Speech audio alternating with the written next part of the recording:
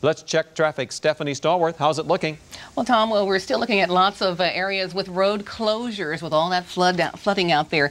We're still looking at a lot of roads shut down. We'll start out in Maryland, Central Avenue. That's shut down right now at Beards Point Road. So you're going to head that way. You're going to have to go around that one. Also, Beach Drive in Maryland. That's closed between Knowles and Stonebrook. Taking a quick live look here at a camera on I-66 at 234 Studley Road in Manassas. Just some early volume out there. Now, nothing reported in the roadway. All your travel lanes there are open. And we'll take a look at one more closure in Virginia, this time Route 50, Arlington Boulevard. We're getting near the Fair Oaks Mall. It's closed right in front of the ballway, so you are going to have to go through the parking lot there.